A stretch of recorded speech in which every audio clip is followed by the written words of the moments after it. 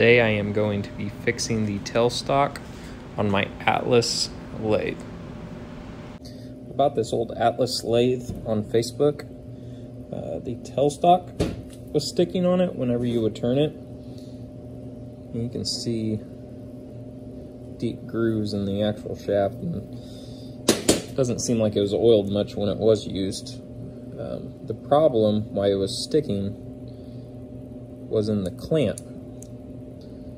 This pulls down on the spindle to lock it. Well, this in here needs to be filed. There's a bunch of burrs on it and fixed.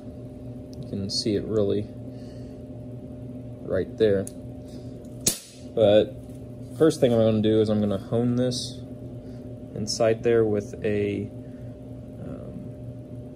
brake cylinder hone. I'm going to use a little bit of WD-40 as my honing fluid. Normally honing oil is a little bit thicker than WD-40, but that's what I have.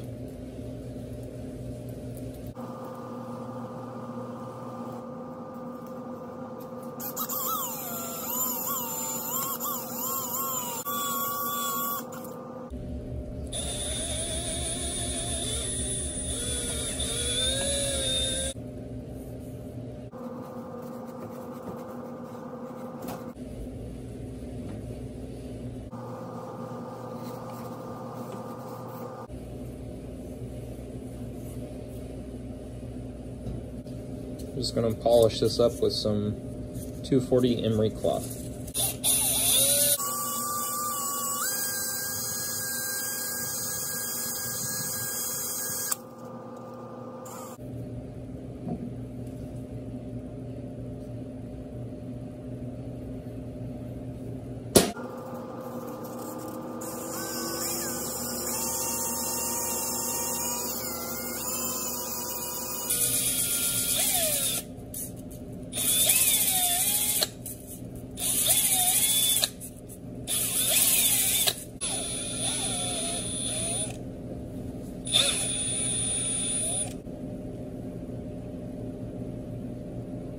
With the WD-40, after you use the emery cloth and then you WD-40 it and use the same emery cloth, it really makes it very, very smooth.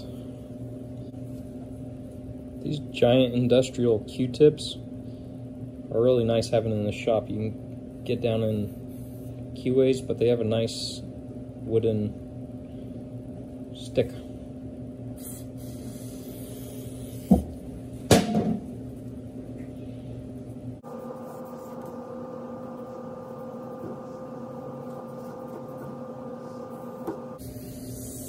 So I'm just going to clean this up with a file.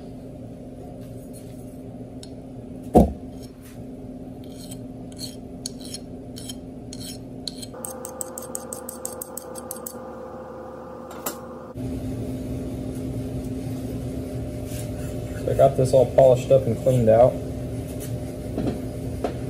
I'm just going to use some SAE30 or SAE30. The actual manual calls for like just standard motor oil.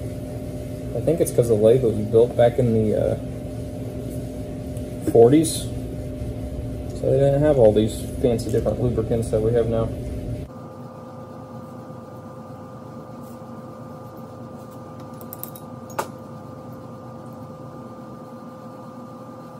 So this bigger angle goes down in there before the other one does.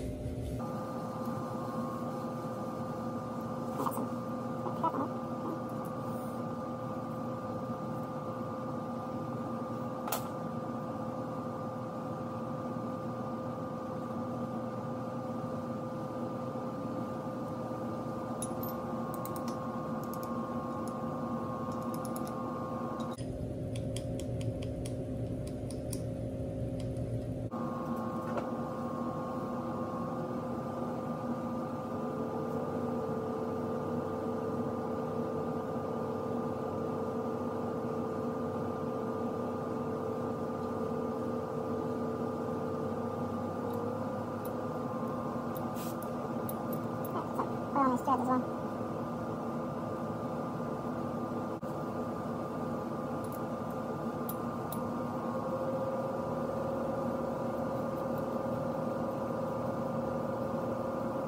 A quarter fits right in there.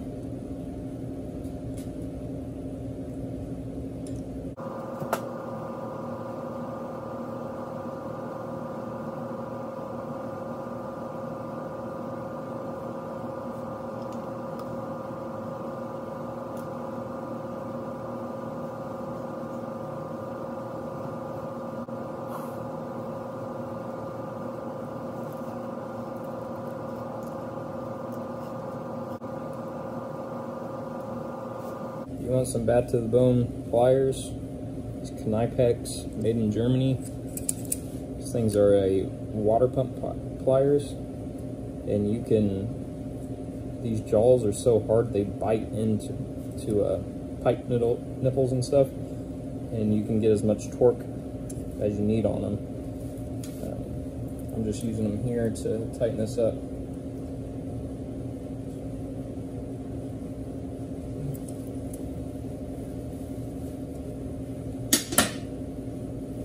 This thing was already dinged up a bit before.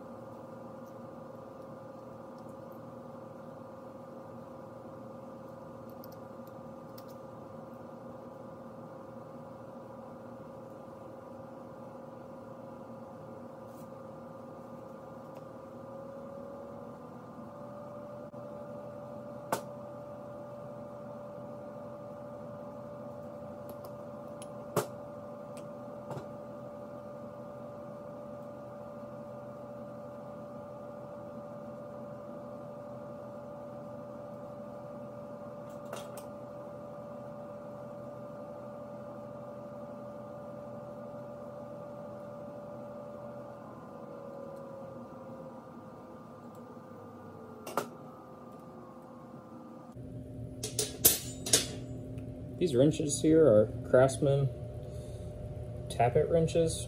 Really good wrenches to have. I like them for airline fittings and this kind of work. Because a thicker wrench, you'd really have a hard time getting in there.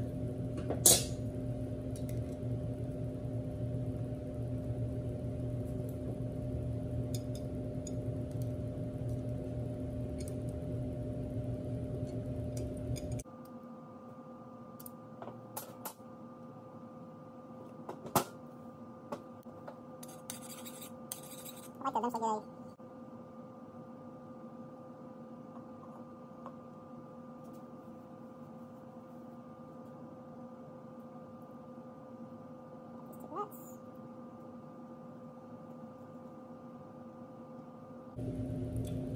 Honestly, one nut with some removable Loctite worked just fine.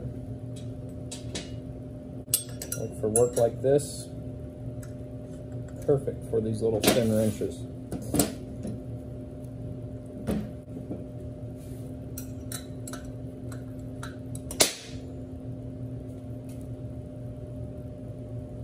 Before, this thing would bind up on the lock.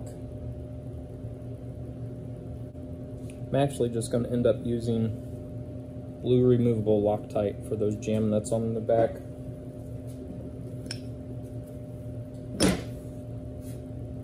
These Loctite sticks are really good. It's like a little glue stick, so you don't make a mess.